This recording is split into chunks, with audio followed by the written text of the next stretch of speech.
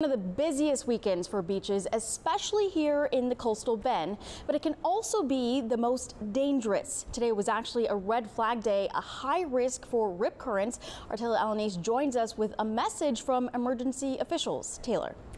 Michelle, the conditions were so bad that beaches in Galveston were closed for people's safety. Of course, those beaches had a double red flag, meaning it just wasn't safe for people to be in the water at all.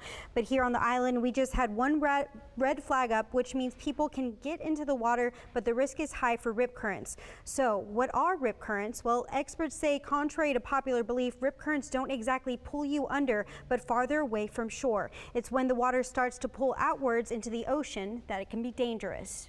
Someone gets caught by the riptides, they try fighting against it, they get really tired real fast. We're not like big athletes all the time. Not everyone's a very strong swimmer, and once you get really tired, it's very easy for you to start fatiguing out, get cramps, and then actually go underneath the water.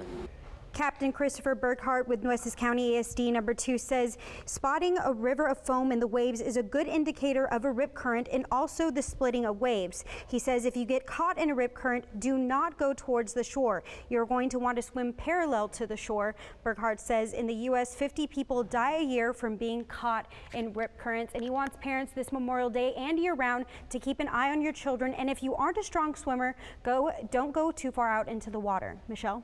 All right.